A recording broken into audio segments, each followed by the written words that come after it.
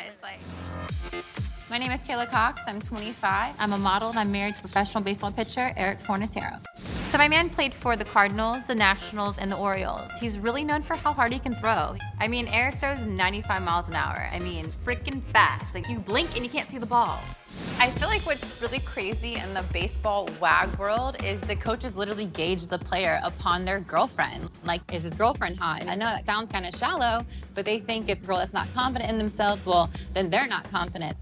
I mean, I'm not the type of girl to toot my own horn, but I have to admit, I feel like with me, it shows Eric has a ton of confidence.